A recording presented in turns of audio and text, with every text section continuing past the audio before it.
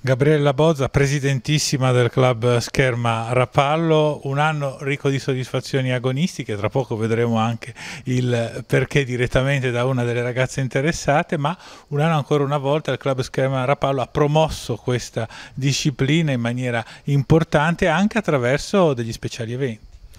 Allora sì, decisamente un anno molto bello, Olivia ne è la testimonianza, ma non solo Olivia, è proprio un gruppo di ragazzini che funziona. Olivia ha vinto, ma Sebastiano Bruno ha fatto secondo, quindi ai campionati italiani, quindi decisamente un bel gruppetto sta venendo su.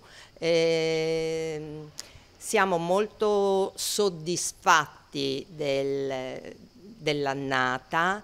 Il nostro obiettivo è quello di aumentare in maniera esponenziale i numeri che sono bassi, ma ci riusciremo.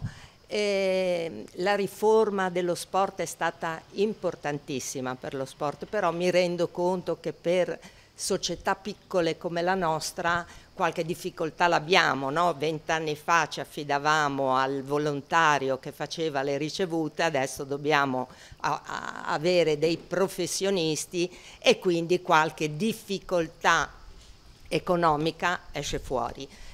Abbiamo appena ultimato, poi ti farò avere la copia di questa brochure per la stagione 24-25 dove tanti amici ci hanno dato la loro testimonianza di affetto. È una brochure che è venuta molto bene, che racconta la storia di questi quasi 40 anni di società con, come ti dicevo, tanti amici che ci hanno dato una mano.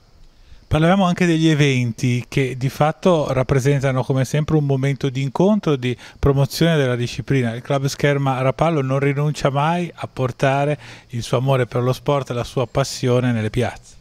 Guarda, il 24 di agosto, ora il Consiglio Comunale si riunirà a fine mese, dovrebbe esserci il 24 di agosto, ovviamente al chiosco della musica come sempre, Scherma di Luna. Il 5 di settembre con Scherma sotto le stelle saremo a Santa Margherita, questo per promuovere questo sport meraviglioso.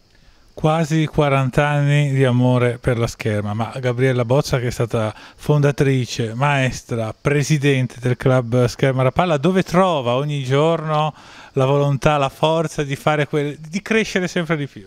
Guarda, sicuramente tanto amore per questo sport, perché momenti negativi ci sono, a volte ti viene voglia di dire vabbè, ha fatto il suo tempo, basta, poi in effetti 40 anni ero una ragazzina e insomma mi fa piacere continuare a portarla avanti, vedere splendide persone come possono essere Olivia diventare adulti e mi piace. C'è il riconoscimento proprio delle ex atlete, degli ex atleti che ti vedono a distanza di tempo, di anni e riconoscono sempre quelli che sono stati gli insegnamenti ricevuti in pedale. Guarda, io devo dire che sono stata una maestra da bastone e carota, quindi non sono stata semplice come persona, però ho delle testimonianze d'affetto dai miei ex atleti che mi fanno capire, anche se non sono diventati campioni, ma mi amano.